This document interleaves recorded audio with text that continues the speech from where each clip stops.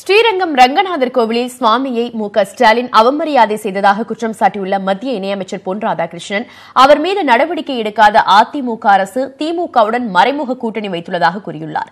இந்த குற்றச்சாட்டை அதிமுகவும் திமுகவும் மறுத்துள்ளன.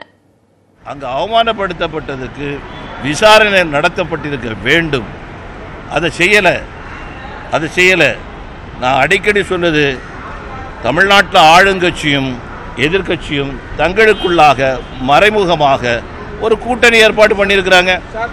அதனுடைய வெளிப்பாடு தான் இந்த விஷயம். இதில் எந்த மறைமுக கூட்டணியும் கிடையாது. அவருக்கு நல்லாவே தெரிஞ்சு சொல்லியிருக்காரு. பொன்னார் எந்த நிலைமையிலும் இந்த இரண்டு கட்சிகளும் இரு துருவங்களாக தமிழக அரசியலில் இருந்து வந்திருக்கிறது, இப்போது இருந்து கொண்டிருக்கிறது.